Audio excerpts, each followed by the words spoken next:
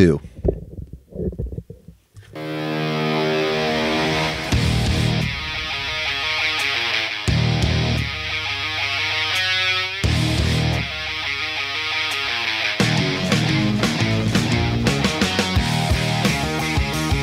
Life is challenging and difficult.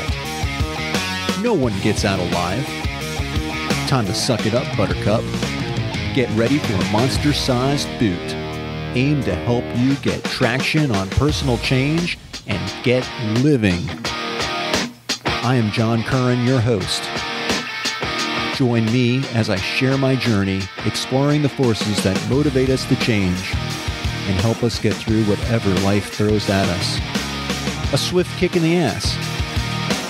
Life on your terms.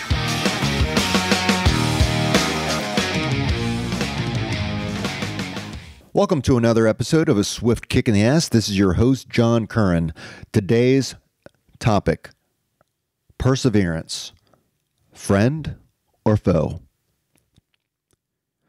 So, perseverance really is a concept about having an ability to continue striving towards a goal despite obstacles and setbacks. And for me, Perseverance is also the name of my 20-foot Bertram that was built all the way back in 1966. It's a boat that was my dad's, and I inherited that boat, and I'm not really a mechanic. I'm not a mechanic. I do something else for a living, but this boat has been a challenge. It was just a shell when I got it, and my dad thought, he was concerned that I would never finish the project. But this created a vision in my head back when, actually I've had this vision in my head since I was a little boy, and I used to play on the boat. But I had this vision of being a captain, on that boat and taking it out and having fun with my family and creating new memories. It's an awesome vision. But to be quite frank with you, I didn't have the skills that were necessary to create that vision. I certainly didn't have the money to create that vision. And my dad's been gone about 10 years now. And I just took my boat out for the second time. Now, the first time I was just chugging along on idle. I had no throttle, but I got back at in sync. Second time, took my daughter and her roommate out on the lake. Had throttle this time. Boat was doing great. Ran it around for a couple of hours, actually, on the lake. And had an awesome time, but on the way back, sudden drop of oil pressure. Looks like I've lost my motor. So I'm back at this crossroads that I seem to keep coming back to. And those crossroads are that I have to learn this motor. I need to understand every inch of it. I need to understand how it operates. I need to have it in good working order and know that everything about that motor is in good shape. I want to take it out on the ocean, and I also have a vision, too, of taking the boat to the Bahamas, to Bimini, from Fort Lauderdale, Florida. Now, I'm in Virginia right now, so that would require me to trailer the boat down to Florida, which I can do, not a big deal, and then take it from Fort Lauderdale over to the Bahamas. Now, I would have a flotilla go with me, so I'm not going to just go alone, but I had some friends who still live down there, and maybe, this is years in the making, so maybe I need to start pulling a group of people together, and we can all go. Maybe this is your swift kick in the ass, to get your boat going, and let's go. I think it's going to be amazing, but I wanted to share a bit with you. This boat is really part of the family at this point. But it's not a, it's not a person. It's a thing. And it's something that's so well built that it's going to, be around after I'm long gone. So I plan on handing this down. And that's also part of my vision is, this is going to be family centered and adventure centered. So it's not only good for me, and it's going to be good for my family. In any case, this project has become something more than I could have ever imagined. It's hit me on a very deep personal level. Now, my dad and I, when I was a kid, my dad used to take me down to his friend Clem's marine boatyard. Clem was a marine mechanic. He was salty. He had an anchor tattoo, I remember, as a kid. And he and his wife, Loretta, they ran the business. They ran the boatyard. And my dad and I would spend many a Saturday just going down there and working on the boat motor, working on the boat. So I actually helped build the motor that's in my boat. And some of the work that I've been doing on this motor to kind of get it up to snuff again has, I remember it brought back memories of doing the work with my dad. So, talk about vision. We have vision, both vision of what is yet to come, our expectations that we're building within ourselves. And I think you have to be really careful with what you expect. We'll get into that, but you can also have visions of the past. Was it all rainbows and gumdrops back then? No, it was hard times. But you tend to, I look back at all those little things, just, they don't matter anymore. We're only here on this earth for a very short period of time, and life passes by so quickly. And this is one of the things that I've been kicking myself about perseverance. And this is why I'm kicking my own ass, but I want you to be aware, because time is passing, and I have lost so much time on this boat. I have had this vision for a long time of using this boat as a tool to bring my family together. Time out on the water, creating new adventures, for not only for me, but for my family, for my friends, and really sharing this with others. It's a cool boat. It's a 1966 boat. This thing is almost 60 years old, but it's made out of fiberglass, and it's such a cool boat. So check out my website if you want to see pictures of it. And I'm going to start documenting my work on it, because I blew the engine, and now I'm at this crossroads again. I keep on coming back to, there's a story behind this boat, but I've had someone put the motor in, and the mechanic, he did some work, but he really didn't do what I wanted him to do. I wanted him to rebuild the motor and go through it and replace all the seals and everything like that. He didn't do that. So now I have to pay the price, and I have to pull the motor out myself, and I'm going to rebuild the motor. I'm not that mechanical, all right, but I guess I'm more mechanical than I believe I am. And my skill level is certainly much more than it was 5 years ago or 10 years ago. And this boat has actually given me a kind of a baseline to compare the quality and level of my work, because I've worked on this boat for years in one way or another, so I know it really well. But as I look, and I have to repair things or do this or do that, I find, I'm not so happy. I find issues. I find issues, and I find that I probably would have approached it a little bit differently. So I've learned to learn and learn. And it has reinforced my belief that we have to keep learning, and we're going to keep learning as we live. And this is a great thing. I used to really I've been dreading pulling the motor. I've been trying to pawn off the work on other people, on my friends. Instead of taking full responsibility and just taking the lead, I've tried to pawn that off because I don't want to do it.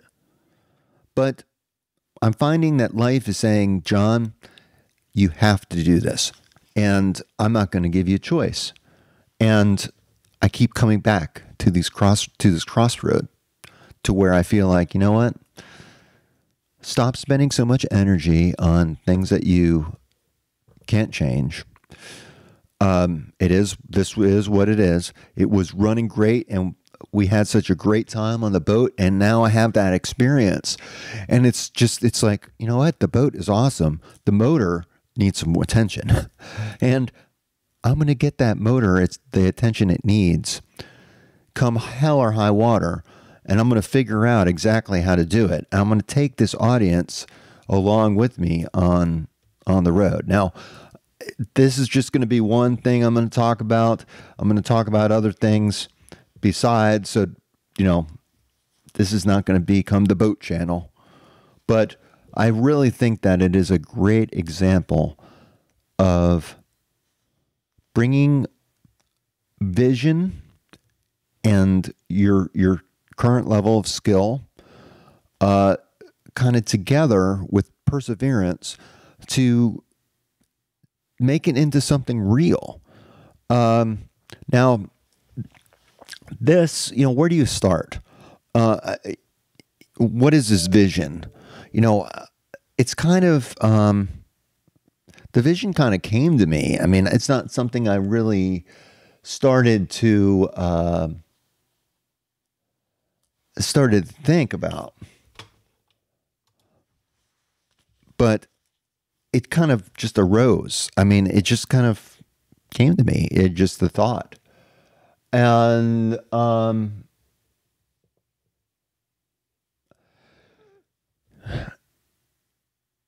I can't tell you how to create a vision for yourself, and I'm not going to tell you what you want out of life. That's for you to decide. But it's a pretty grand scheme, right? I want to involve my vision, and my dream involves others, and involves my family, and involves creating experiences and memories with my friends and family. To me, that's what life is about, and creating a full life. And I'm going to kick myself in the ass to get myself going. And keep doing this. And if it means that I have to learn how to rebuild a motor, I'm going to do that. And this is going to actually bring my friends into the fold more. In particular, my friend Jason, who I interviewed, I'm not sure what episode back, but Jason Greska, he and I interviewed. We talked about martial arts and our black belt test, and now we're halfway to our second degree black belt. And he's a master mechanic, and I know he's going to help me along the way. So maybe I'll bring him into one of the podcasts and talk more about this, and definitely include him on the on the website. He's for you car aficionados, Jason has a 1955 Chevy two-door. It's pretty cool. It's got this kind of, what is it? Alcohol, whiskey runner trunk. It's like it could hold a lot of jars of moonshine, but he's rebuilding the motor in that. And I'm hoping that once he gets done with that, he will be able to help me rebuild the motor in my boat. Yesterday, I got a taste, really, of that boat. And going out there with my daughter and her friend, it was so awesome. Grinning from ear to ear, and before my motor blew up. It was amazing. It gave me a taste of it. So I think that is also key to keeping motivated and persevering through the thick and thin of whatever you're trying to create. Getting a taste of what that vision is like is truly awesome. And I cherish that memory. And even though it blew up, I still had a very positive look at the experience. And I learned something, in the process, and I know I'm going to learn more, and I'm going to keep kicking myself in the ass to keep going. And I'm going to make it happen. So this is a long-term goal, and just as in life, there are going to be ups and downs in it, and some things are going to be harder than others. It's going to be more difficult and more challenging, and some things will be easier. You don't really know what that is, but it happens, and it comes out of the work, and it comes out of the process that you're going through. So just expect it. I can tell you that I have been much healthier mentally from this. It has given me such strength, such resolve. I feel like I have found a part of myself. I have reconnected with the mechanical side of me. It's not just the skill of turning the wrench. There's a mindset associated with it. There's also the experience of getting over these challenges that you have in mechanical situations, like when you break a bolt off. 60-year-old bolts are pretty brittle. You have to be careful with them. When you're not really a mechanic, you don't really know these things, and I've broken some bolts. So I'm really learning how to fix my mistakes, as well as fix the things that I think are mistakes, things that I think are wrong with the motor, because I want it to be just totally awesome. I want it to be like new. So I'm going to do that, and I'm going to make it happen. It's going to take me a while, but I know I can do it. And the more you chip away at the project, the more steam it develops, and the more confidence you have in yourself. So one thing that has been key to my success is knowing that no one is going to come save me. I have to figure this out for myself. I have to get whatever I'm trying to accomplish, I need to get it done. If that includes getting a bolt out, then that's the task. And I focus on that. It helps me really focus in on the here and now and what's important and what I need to do to get to the next step. I've applied this in this project, but I've also applied this at work now. So I'm actually like doing better at work because of this. I'm developing skills that can be applied in many different situations through, what some would call a hobby. So this is what I bring to you. I want to be that motivation to kick you in the ass and get you going on whatever you're trying to achieve. And let's make this world a better place through our own actions and what we can change, because we know that there are so many things out there that we just hate to see, but our hands are tied and we have very little control over it. It's time to bring back control. Kick yourself in the ass for allowing someone to take that from you. You know, we often want to put control in the hands of others, or put ourselves as dependent on some other situation. For instance, like career-wise, the organization's holding you back. You're not in the right position. You're getting looked over because other people are filling in these openings around you, and maybe you feel left out. Well, no one's going to look out for you but you. So make things happen. And perseverance is especially useful in a career. If you want a new job, then it's up to you to seek that job. And the way that happens is you fill out applications.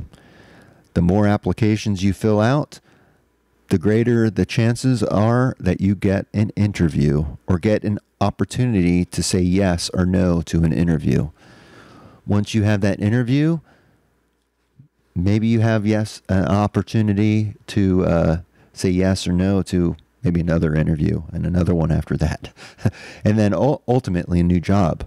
But this takes vision, it takes perseverance, it takes skills.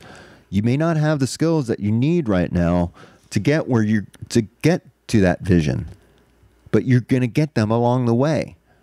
You're going to build that. I know you can, because if I can do it, you can absolutely do it. So I'm going to end with that. This is John Curran. Keep coming back for more kicks in the ass. Peace. Affiliates. For you car...